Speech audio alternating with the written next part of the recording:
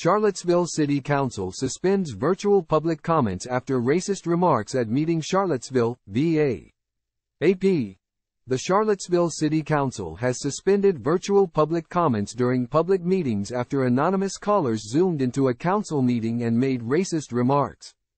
Time equals 400 Ms. Greater than the Daily Progress reports that the decision came after an October 2 council meeting was interrupted repeatedly by people who turned their cameras off, used fake names and flooded the public comment period with racist slurs and praise for Adolf Hitler.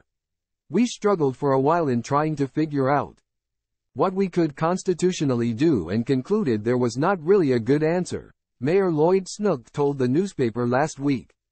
Do we listen to everybody as they're ranting, knowing that if they were there in person, they probably wouldn't do it, but feel free to do it anonymously online? Under the new policy, the public will still be able to attend meetings virtually, but anyone who wishes to speak will have to do so in person. In August 2017, hundreds of white nationalists descended on Charlottesville, ostensibly to protest city plans to remove a statue of Confederate General Robert E. Lee. James Alex Fields, Jr., of Maumee, Ohio, rammed his car into a crowd of people who were protesting against the white nationalists, injuring dozens and killing Heather Heyer, a 32-year-old paralegal and civil rights activist.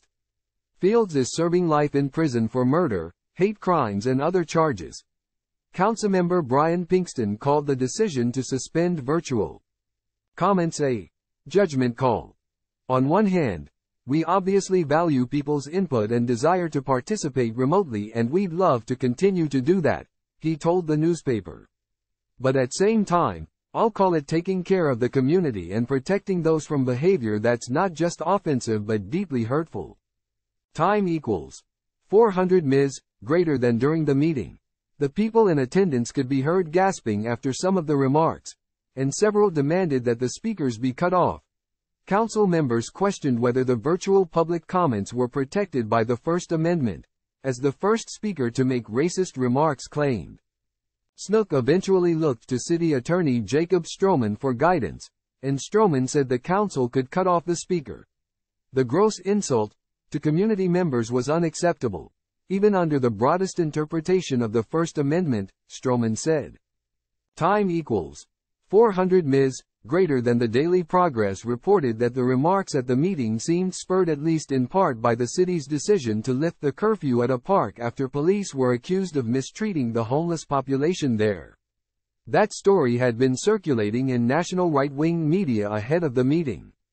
Police Chief Michael Caucus called the allegations unfounded, and said the city plans to reinstate the curfew to coincide with the availability of more beds for the unhoused.